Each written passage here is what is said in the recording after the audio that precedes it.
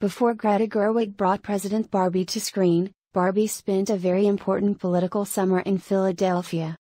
23 years before Greta Gerwig's army of Barbies made their way into our screens, Barbie came to Philly.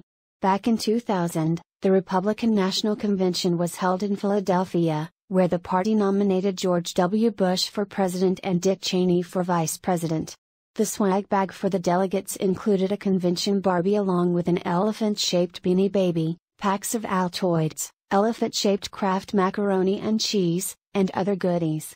Convention Barbie has a stylish pearl-buttoned red suit, pearl earrings, a convention pass and, naturally, red high heels, wrote the Inquirer journalist Jane M. von Bergen in a 2000 report. This Barbie came in 4 avatars, a black version with long straight, dark, hair, an Asian American version with black hair, a brunette Latinx version, and a blonde, white Barbie, though the basic features remain similar in each. The doll wears a convention 2000 inches badge around her neck, but there are no party symbols. The box has the same words printed in red, white, and blue, and contains a red plastic hairbrush and 2 paper signs that say Barbie votes. Mattel also donated the same dolls to the Democratic National Convention the same year.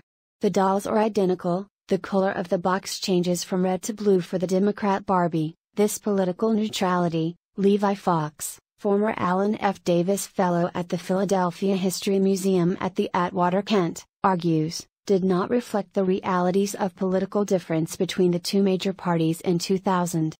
In an essay that accompanies the entry of the convention Barbies on the Encyclopedia of Greater Philadelphia website, Fox mentions that, in 2000, the Democratic Party platform focused extensively on the need to increase economic and political opportunities for both women and minorities, but the Republican Party platform had little to say about issues of gender and race. Mattel's approach to racial diversity has been criticized for years.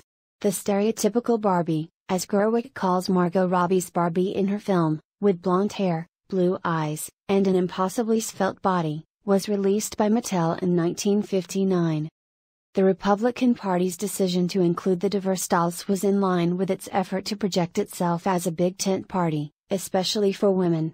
I would hope that the message, if a doll could have a message, is that women do represent the Republican Party and do represent politics, and more of them should enter politics, said Jane Larimer, then co-chair of the Republican Convention, to von Bergen.